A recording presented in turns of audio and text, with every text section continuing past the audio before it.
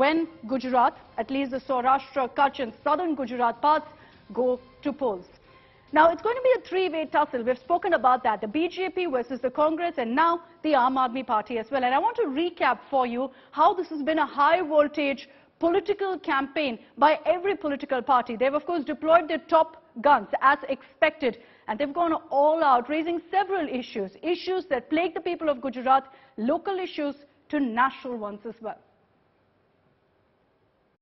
कोई भूल नहीं सकता कि कैसे तब दिल्ली में बैठी कांग्रेस सरकार आतंकियों को छुड़ाने में अपनी पूरी ताकत लगा देती थी। कहते रहे कि आतंक को टारगेट करो, लेकिन कांग्रेस की सरकार आतंक को नहीं, मोदी को टारगेट करने में लगी रही। कांग्रेस वाला कहे छे आ मोदी ने एनी औकात बतावी दईशु। औकात, मोदी को उसकी औकात दिखा देंगे। अहंकार जुओ भाइयों, अहंकार जुओ। एक बात चलती है, एक बार अगर झूठ बोलेंगे लोग सुन लेंगे, दो बार भी बोलेंगे तो भी सुन लेंगे। कितने बार झूठ बोलेंगे?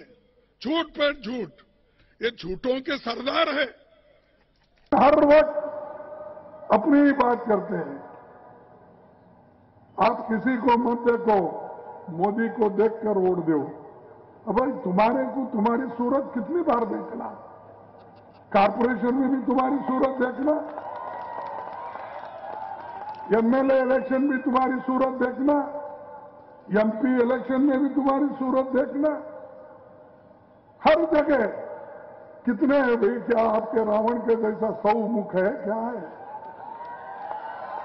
आपके जैसा आदमी जो आप हमेशा क्लेम करते हैं मैं गरीब हूं, मैं वो, हम भी गरीब है, हम तो गरीब से गरीब है, हम तो अछूतों में आते हैं। कम से कम तुम्हारी चाय तो कोई पीता है, मेरी चाय भी नहीं पीता कोई। और फिर बार आप बोलते हैं कि मैं गरीब हूं, मेरे को किसने गालियां दिया, मेरी किसी ने कुछ कहा, मेरे को कुछ, तेरी हैसियत क्या है कहा।